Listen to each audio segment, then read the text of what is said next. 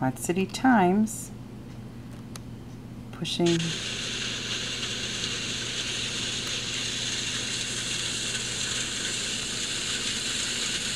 farm in Princeton, Iowa, a small town in eastern Iowa along the Mississippi.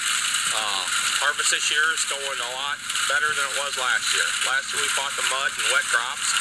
This year the corn's coming out dry, and it's a very nice fall. We're a couple months ahead of schedule from last year, which is nice. And prices are up, but the crop's a little short on what it should be since we had a very wet summer. The yields aren't quite there.